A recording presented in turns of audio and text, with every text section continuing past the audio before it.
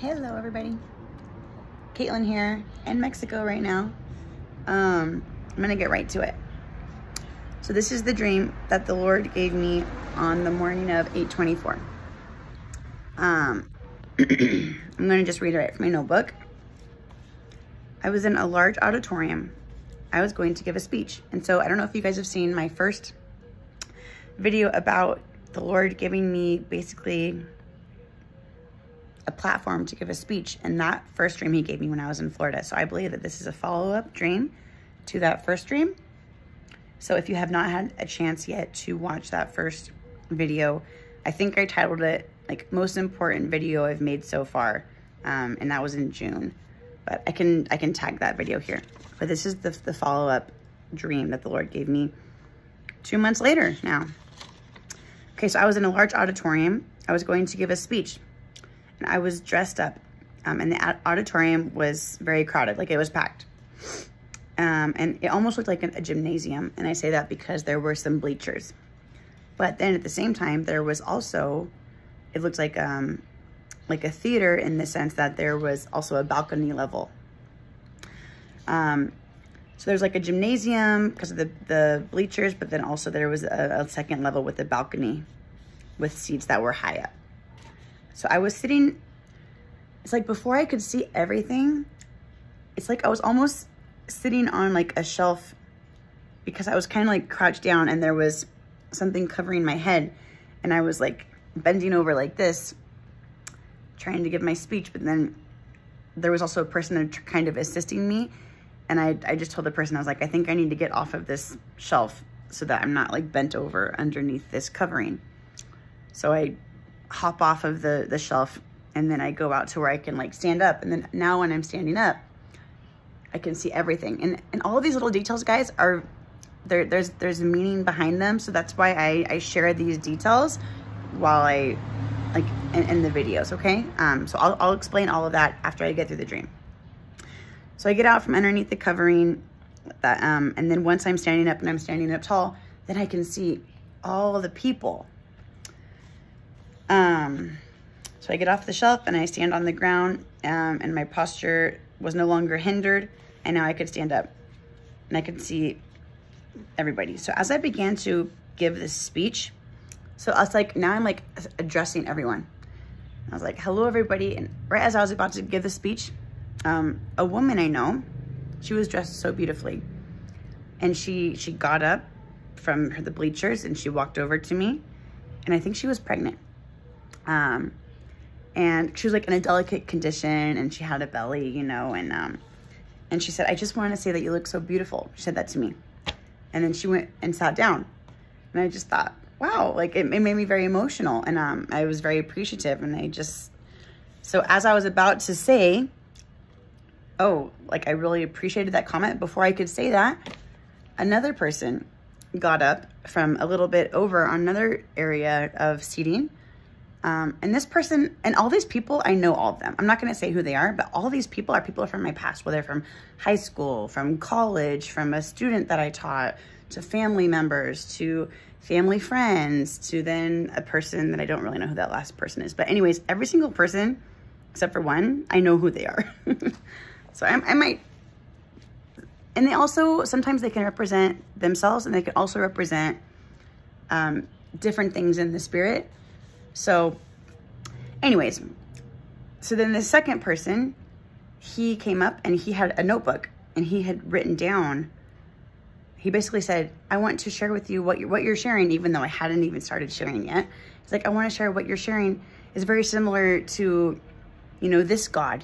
And on his notebook, on his sketchbook, he had all these different gods. And so even though I wasn't, you know, entirely agreeing with what he was saying, I was still quiet because I wanted to let him speak. Well, as he was trying to basically very intellectually and also very politely share, a person in the bleachers to my right stood up and basically just starts mocking him. So he stands up and he starts saying like, that's not, you know, he starts mocking him.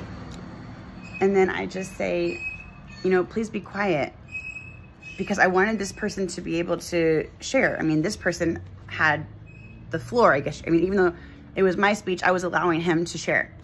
But then someone in the bleachers started mocking this person. So then I said, please be quiet. And then I turned back to this person, and then he kind of started stumbling a little bit on what he was trying to convey. And then back to the person who was mocking him in the bleachers, a woman behind him starts saying, you always do this. Like, you're always, basically she's getting mad because she believes this person is always mocking people. And then the person who was doing the original mocking also starts laughing at that person. So he's also laughing and mocking the person who had the sketchbook. And then at the same time, a commotion starts now between the mocker and the woman behind him who wanted there to be, you know, like order. She starts, you know, starting this commotion with the person who was mocking. So then eventually the mocking dies down, the commotion dies down, and the person who had the sketchbook, he just kind of looks defeated and he walks back to the bleachers. So then I said, okay, so then I start again trying to give my speech. I was going to say, this is a very important speech that I'm going to give. I was going to say, this is a very powerful speech. So then, right as I said, this is a very powerful speech, a woman dressed in white on the top balcony bleachers, she looks down at me and she has her arms open wide like this. And she says, what did she say? I actually didn't even read, she said, I want to be free. And I start looking at her, and she says, her arms are like this, and she's wearing all white. She has like long, dirty blonde hair. I want to be free. And then she like motions toward the balcony, and then she jumps off the balcony, and I'm like motioning over. I'm putting my arms out like this. And it's like, and she said, save me. So as she's jumping down and I'm putting my arms out to try to catch her, and she says, save me, the moment that my hands go to touch her is the same exact moment that her body hits the ground. And it's like my hands were on the ground and her body like goes through my hands on the ground, and she like disappears, and it's just her white gown on the floor in between my hands. And then I wake up. So, okay, there's a lot to this. Sorry, this lighting is crazy. This Mexico sun, man. I'm like underneath this too, and it's just like, I'm not really digging this angle. But anyways, so that was a lot to that. Okay. So one, I want to start off by saying, where do I even begin? Initially, me like underneath having something covered, the Lord has been hiding me, right? The Lord has been, I've been in a place where I have not yet been like fully revealed, I guess you could say, or like the calling has still been like the shelf is what I'm talking about, where I was like kind of crouched down, not like fully standing up, right? So the Lord's going to be moving me from this position where I am out into like a large auditorium or whatever it is, basically from like not hiding, but in this season that I've been in, I'm going to be coming into a new season.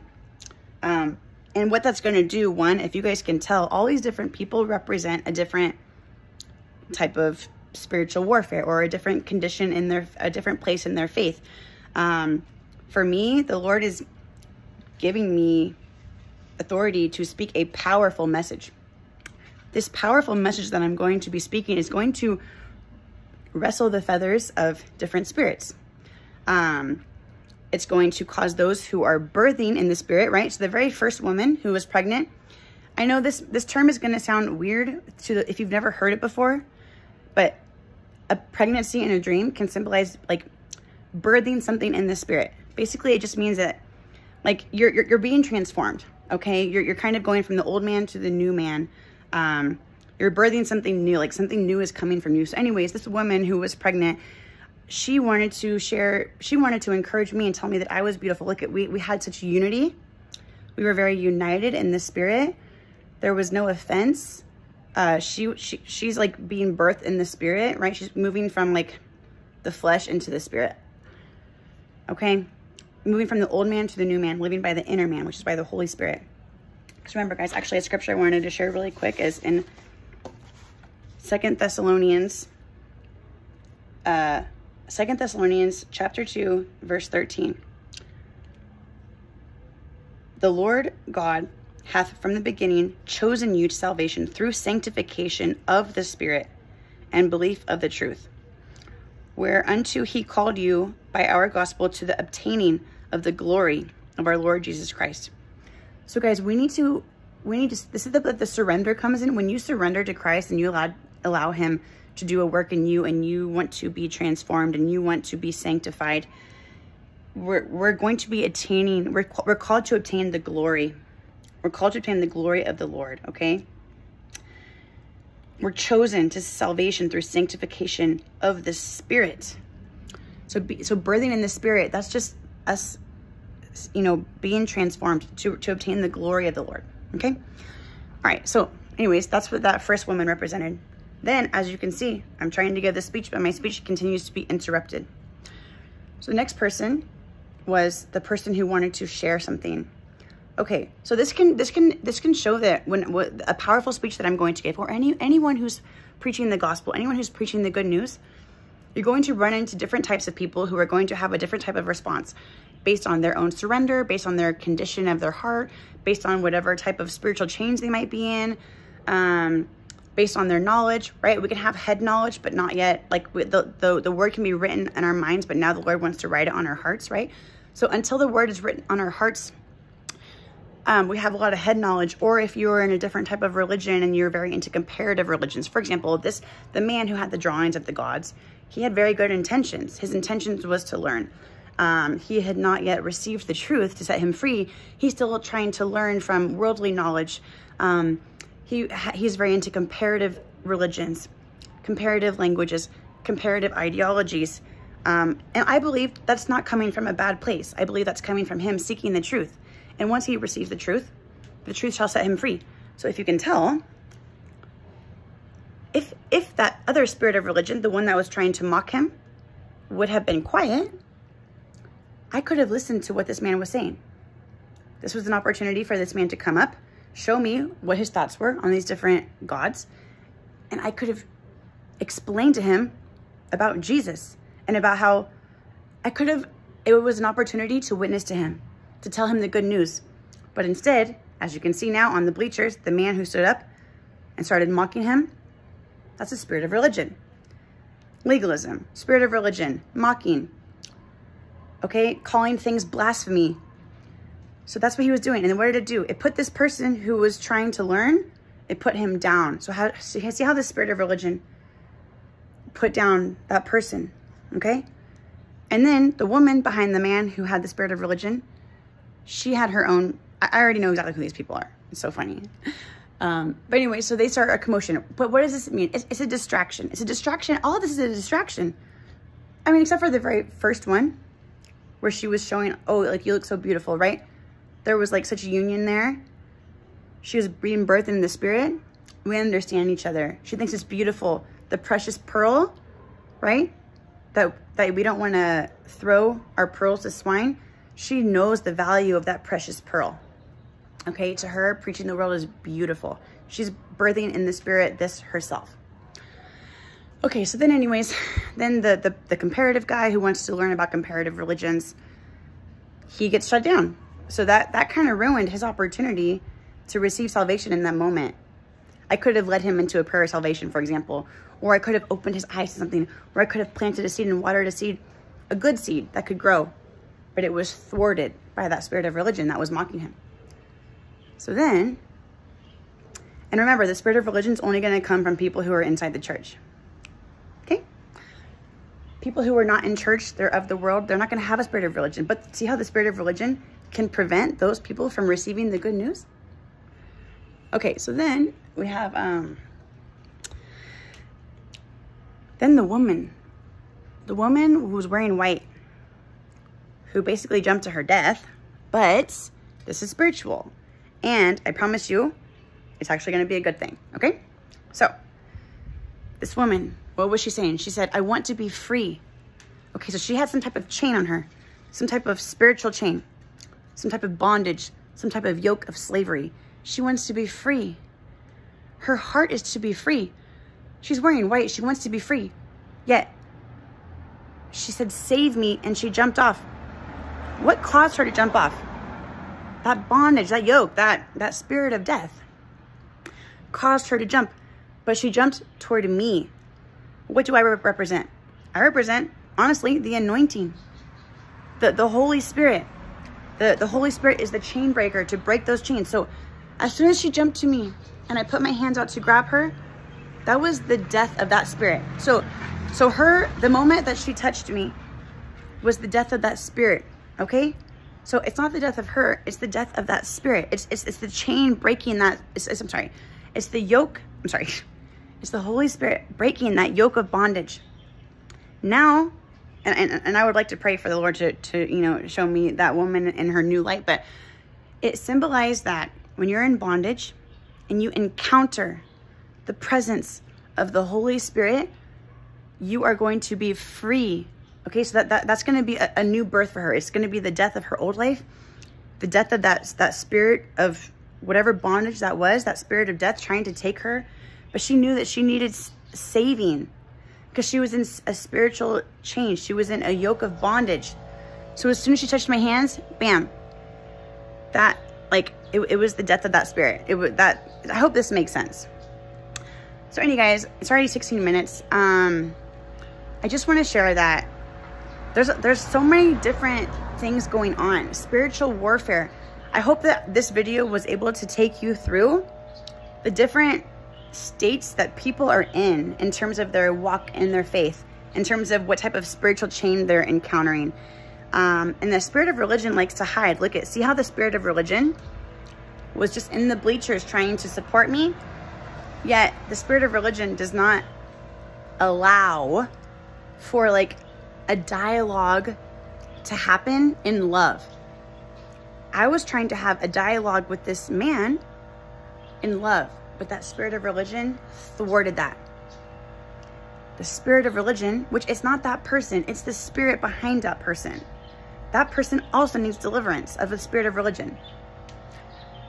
So we can be in these different, we can be operating with like different spirits and not even realize it. This is why we have to pray, Father, purify my heart.